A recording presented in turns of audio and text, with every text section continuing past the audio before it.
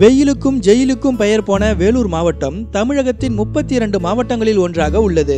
வரலாற்று சிறப்பு மிக்க இடங்களையும் பல்வேறு தொல்பொருள் ஆய்வு பகுதிகளையும் இயற்கை வனப்புகளால் சூழப்பெற்ற மலை பிரதேசங்களையும் கண்ணுக்கினிய சுற்றுலா தலங்களையும் பக்தி பரவசமூட்டும் ஆன்மீக திருத்தலங்களையும் தன்னகத்தே கொண்டுள்ள வேலூர் மாவட்டம் பற்றிய பலரும் அறியாத 15 உண்மைகளை இப்போது பார்ப்போம். இந்தியாவின் பழங்கால நகரங்களில் ஒன்றாக கருதப்படும் வேலூர் மாவட்டத்தின் வரலாறு 9ஆம் நூற்றாண்டில் இருந்து தொடங்குவதாக திருவண்ணாமலை அண்ணாமலையார் கோவிலில் உள்ள பண்டைய கால கல்வெட்டுகள் மூலம் அறியப்படுகின்றது. பல்லவர்கள், சோழர்கள், நாயக்கர்கள், மராத்தியர்கள், ஆற்காடு நவாப்கள், பிஜப்பூர் சுல்தான் போன்றவர்களால் ஆளப்பட்டு வந்த வேலூர் 1760களில் பிரிட்டிஷ் கிழக்கிந்திய கம்பெனியின் வசமானது. திப்பு சுல்தானை வீழ்த்திய ஆங்கிலேயர்கள் அவருடைய மகன்களை வேலூர் கோட்டையில் சிறை வைத்தனர். 1806ஆம் ஆண்டு ஆங்கிலேய ஆட்சிக்கு எதிராக இந்திய சிப்பாய்கள் நிகழ்த்திய கலகம் இந்தியாவின் சுதந்திர போராட்டத்திற்கு விதை போட்டது.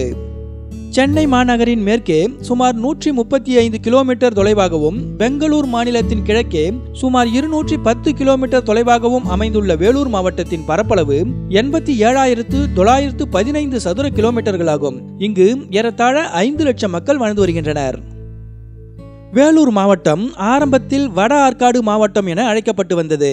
1989ஆம் ஆண்டு செப்டம்பர் 30ஆம் நாள் வட ஆற்காடு மாவட்டம், திருவண்ணாமலை மாவட்டம் மற்றும் அம்பேத்கர் மாவட்டம் என இரண்டாக பிரிக்கப்பட்டது. பின்னர் 1997ஆம் ஆண்டு முதல் வேலூர் தலைநகரமாக இருந்தமையால் அம்பேத்கர் மாவட்டமானது வேலூர் மாவட்டம் என பெயர் மாற்றம் செய்யப்பட்டது. வேலூர் மாவட்டமானது கிழக்கில் திருவள்ளூர் மாவட்டத்தையும், தெற்கில் திருவண்ணாமலை மாவட்டத்தையும், மேற்கில் தர்மபுரி மாவட்டத்தையும், வடக்கில் சித்தூர் மாவட்டத்தையும் எல்லைகளாக கொண்டுள்ளது. வேலூர் மாவட்டத்தின் பொருளாதாரத்திலும் வேலை வாய்ப்புகளிலும் அங்குள்ள பல்வேறு தோல் பதனிடும் தொழிற்சாலைகள் முக்கிய பங்காற்றுகின்றன. இங்கிருந்துதான் இந்தியாவின் பிற பகுதிகளுக்கும் வெளிநாடுகளுக்கும் நன்கு பதனிடப்பட்ட தோல் பொருட்கள் ஏற்றுமதி செய்யப்படுகின்றன. மற்றும் காட்பாடியில் அமைந்துள்ள தமிழ்நாடு வெடிபொருட்கள் தொழிற்சாலையும் வேலூர் மாவட்ட வாசிகளுக்கு வேலைவாய்ப்பு அளிப்பதில் முக்கிய இடம் வகிக்கிறது. இந்த தொழிற்சாலையில் மட்டுமே 1000க்கும் மேற்பட்டோர் பணியாற்றுகின்றனர். வேலூர் நகரத்தின் அடையாளமாக விளங்கும் வேலூர் கோட்டை அந்நகரின் மைய பகுதியிலேயே அமைந்துள்ளது. வரலாற்று சிறப்புமிக்க இந்த கோட்டையானது இந்திய தொல்லியல் துறையால் பாதுகாக்கப்பட்டு பராமரிக்கப்பட்டு வருகின்றது. 16ஆம் நூற்றாண்டில் விஜயநகர பேரரசின் பிரதிநிதியாக விளங்கிய சின்னபொம்மு நாயக்கர் என்ற சிற்றரசரால் வேலூர் கோட்டையானது ஓர் படையரணாக சுமார் 136 ஏக்கர் பரப்பளவில் கலைநயத்துடன் கட்டப்பட்டுள்ளது. கோட்டையை சுற்றிலும் உள்மதில் சுவர், வெளிமதில் சுவர் என 2 சுற்று சுவர்கள் பிரம்மாண்ட கருங்கற்களை கொண்டு வலுவாக கட்டமைக்கப்பட்டுள்ளன. வெளிமதில் சுவரை ஒட்டிய அகலமான அகழி ஒன்றும் காணப்படுகின்றது. கோட்டைக்குள் அழகிய அரண்மனைகளும், பிரசித்தி பெற்ற ஜலகண்டேஸ்வரர் ஆலயம், தேவாலயம், மசூதி, மாநில அரசின் அருங்காட்சியகம் போன்றவையும் அமைந்துள்ளன. ஆங்கிலேயர் ஆட்சியில் ராஜவம்ச அரசியல் கைதிகளை அடைக்க இந்த கோட்டையை பயன்படுத்தி வந்தனர். ஆங்கிலேயருக்கு எதிராக இந்திய விடுதலைக்கு வித்திட்ட சிப்பாய் புரட்சி இக்கோட்டையில்தான் நடைபெற்றது என்பது குறிப்பிடத்தக்கது. வேலூர் கோட்டைக்குள் இருக்கும் ஸ்ரீ ஜலகண்டேஸ்வரர் ஆலயம் அந்நகரின் பிரசித்தி பெற்ற வழிபாட்டு தலமாகவும் சுற்றுலா தலமாகவும் விளங்குகிறது. கோவிலின் சிறப்பம்சங்களாக விளங்கும் கலைநயமிக்க சிற்பங்கள் மற்றும் தூண்கள் காண்பதற்கு பிரமிக்கத்தக்கதாக உள்ளன. இந்த கோவிலின் தெற்கே பிரதான நுழைவாயில் அமைந்துள்ளது. நுழைவாயில் ராஜகோபுரம் 7 நிலைகளை கொண்டுள்ளது. கோவிலுக்குள் கல்யாண மண்டபம், குளம், கண்ணையும் கருத்தையும் கவரும் ஆன்மீக சிற்பங்கள் செதுக்கப்பட்ட தூண்களை கொண்ட மண்டபங்கள், கிணறு உள்ளிட்ட பல சிறப்பம்சங்களை கொண்டுள்ள இந்த கோவில் விஜயநகர கட்டடக்கலையின் அற்புதமாக விளங்குகின்றது.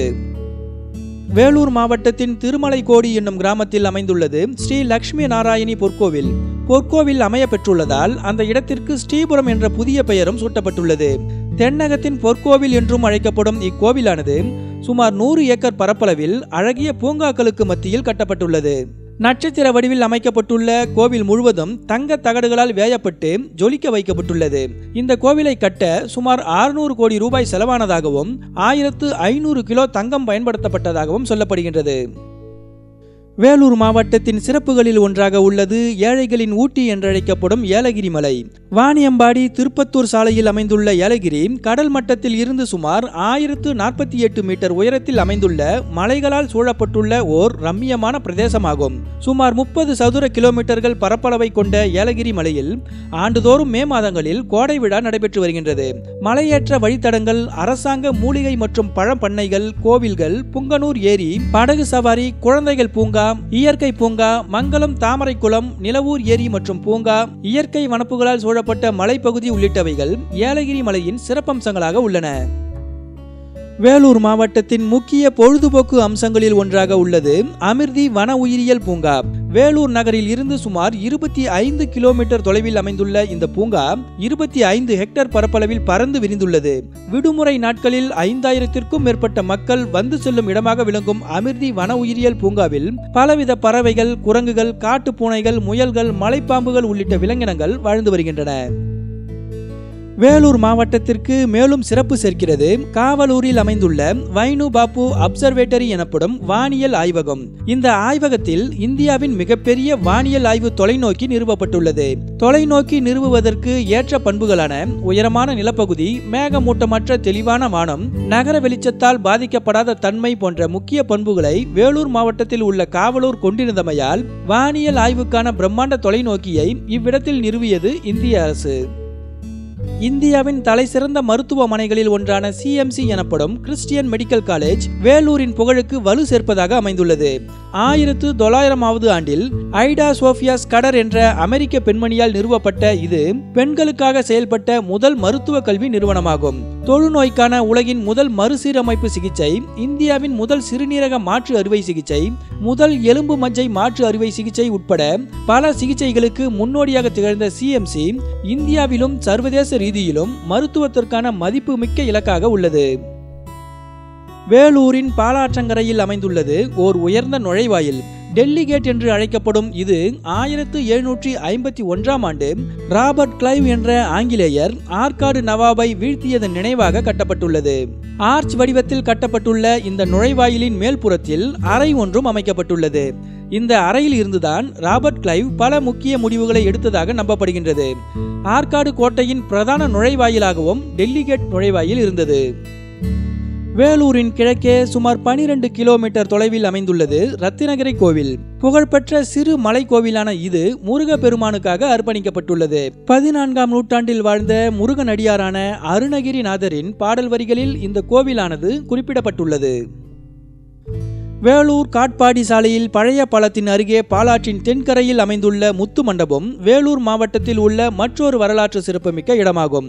இலங்கையின் கண்டியை ஆட்சி செய்த விக்ரம ராஜசிங்கன் பிரிட்டிஷ் அரசாங்கத்தால் வீழ்த்தப்பட்டு வேலூர் கோட்டையில் மனைவியுடன் சிறை வைக்கப்பட்டார். 1832ஆம் ஆண்டு ஜனவரி 30ஆம் நாள் மரித்து போன விக்ரம ராஜசிங்கனின் சமாதியாக கடந்த 1990ஆம் ஆண்டு தமிழக அரசால் கட்டப்பட்டது. விக்ரம ராஜசிங்கன் இலங்கையின் கண்டியை ஆட்சி செய்த கடைசி தமிழ் மன்னன் என்பது குறிப்பிடத்தக்கது. வேலூர் மாவட்டத்தின் மற்றொரு முக்கிய பொழுதுபோக்கு இடமாக உள்ளது ஜலகம்பாறை நீர்வீழ்ச்சி.